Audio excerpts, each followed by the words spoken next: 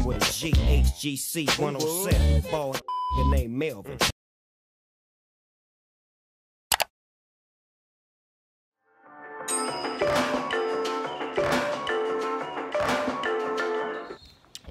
What's up, y'all?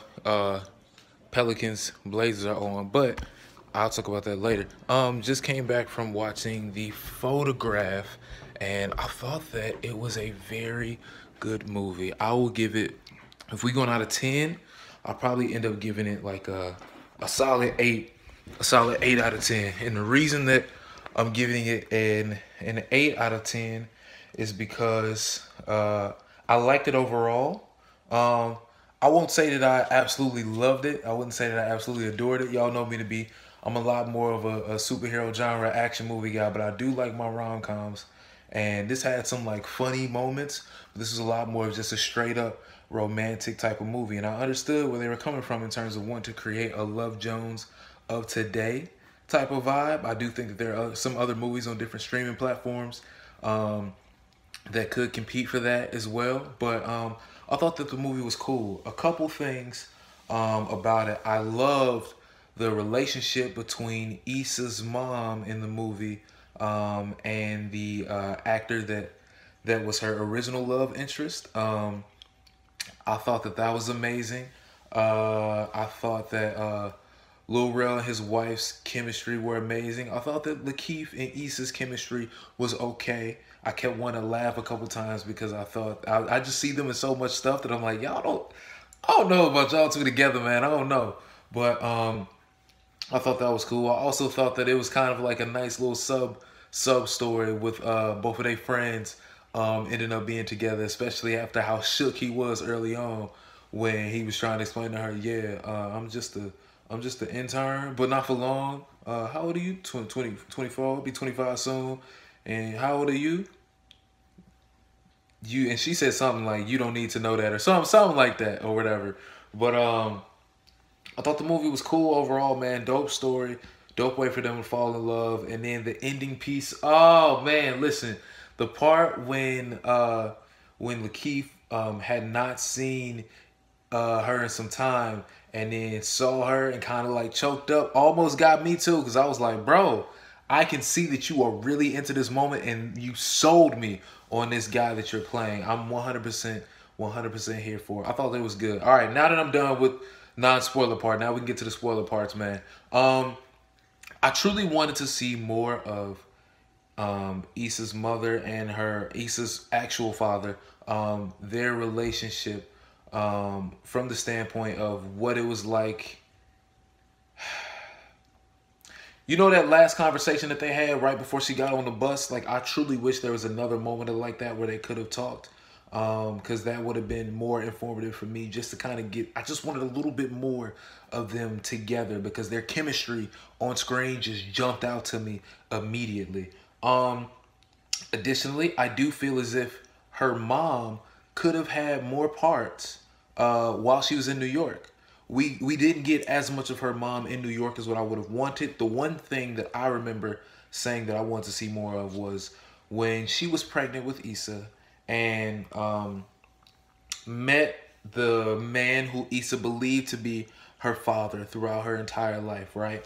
I wanted to see that dynamic because that would have showed to me how difficult it was for Issa's mother to really be able to trust and love someone else, especially with her being in New York. She's on her own. She got to care for this child that's coming out of her. She still got to work. She's trying to afford this amazing apartment that she had at the time.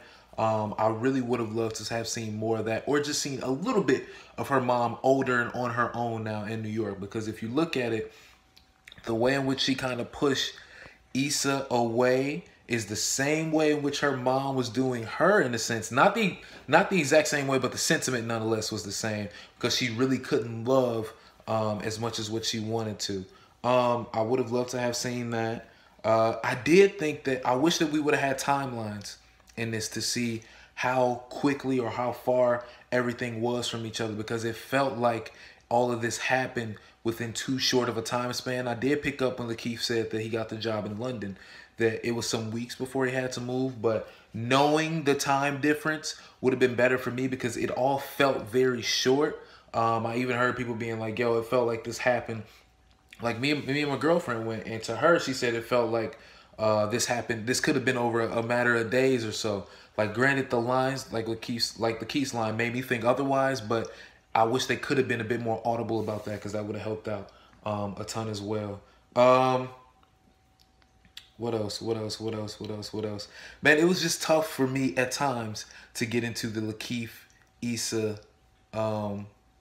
relationship dynamic, only because I know them both from seeing them in other projects and how they are. So me just being like, this is kind of awkward. Like, y'all don't really rock with each other like this type of thing. You know, it's almost like when you know so much about somebody from seeing them so many times that you're like, man, I don't know about this one. I don't know about this one.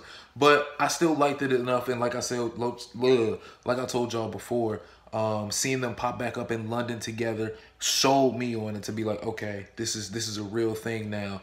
And then even when they were going back and forth while in New Orleans, when she was like, we should move here or at least come back a couple times, it's like, okay, all right, now I'm starting to believe really this dynamic that y'all have going on, because it took me a minute to be able to get there, but I did enjoy them, the courting stage of them, and them still trying to poke and prod to feel each other out. That felt real. That felt supernatural to me, most definitely.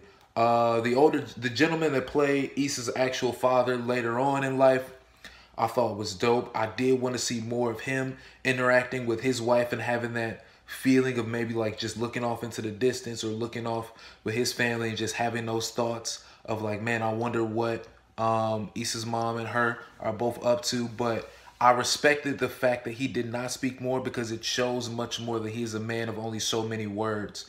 And that really highlights his character. But I will say, the same moments that Issa had with Courtney B. Vance, who she believed was her father but was not actually her father, I wish that her and her actual father would have had those moments. However, I understand that from her entire life thinking that this one man was her father, of course she's naturally going to have the openings up and being able to have and talk to her father, quote unquote, this way.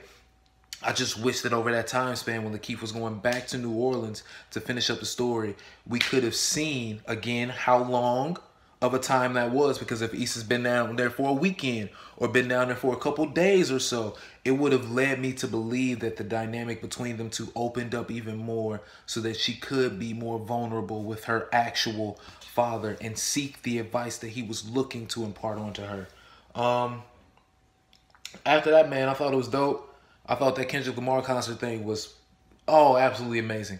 Absolutely amazing. I was like, that was a great, wonderful tie-in. I love that so much. But I was disappointed in myself, because there were too many points in time where I was like, okay, like, is something crazy gonna happen? Or the little girl's gonna say something wild? Or is are they gonna run into the ex-girlfriend when they go up to, they was at the same spot that Issa's parents was at. I did peep that. But I was like, are they gonna run into Lakeith's ex-girlfriend? Or is she like, is she not gonna show? Are they not gonna get together? Like, I know they're gonna get together, but like, what's gonna happen? And I was mad at myself, because I'm like, why am I expecting this? Like, I shouldn't be expecting like for something crazy to go on, when it's like, it's just a romance movie, bro. You know? And it made me think to the conditioning that I've been under to say, why is it that whenever I see these black people in the movie, it always has to be, it has to be like this, or something crazy has to happen, or it has to be something funny, it doesn't have to be like that. Like, it could truly just be a romance movie.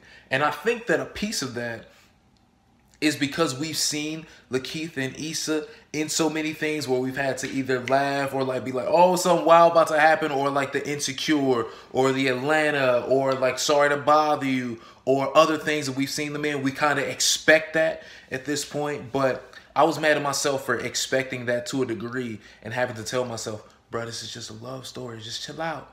Just chill out. Like, just enjoy the movie for what it is. Don't put that much onus on it. Why are you putting that? Allow this movie its own autonomy to be able to be what it is, which is a love movie. And from that, I was like, okay, I'm gonna be fine. I like this movie. I thought that this movie was good. I liked it a lot, man. I liked it a lot. I hope that the director, forgive me for not knowing her name right now. I believe it's Stella. Let me look it up real quick while I still got y'all on here. I'm so sorry that I'm forgetting this. I'm so sorry. I'm so sorry. Y'all gonna kill me. But I'm just trying to make this video with no cuts because I really want to go and get me something to eat real quick.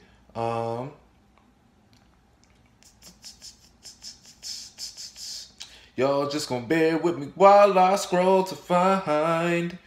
Ooh yeah, we about to find out who is the director of this movie.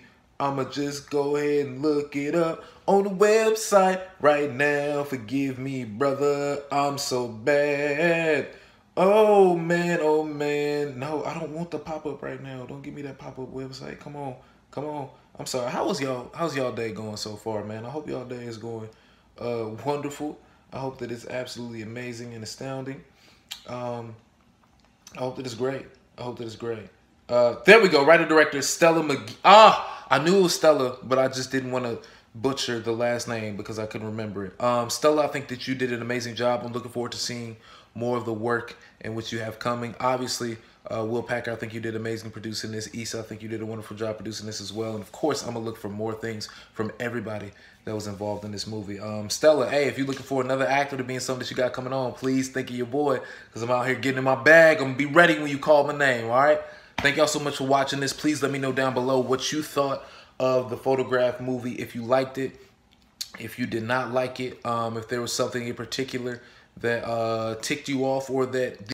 Well, y'all, the phone died. No, it didn't die. It just got full, so I had to move some things around. Let me know down below what y'all thought about the movie. Please put your comments down, as I would love to have this conversation about it and kind of unpack a lot of things that I just discussed with y'all.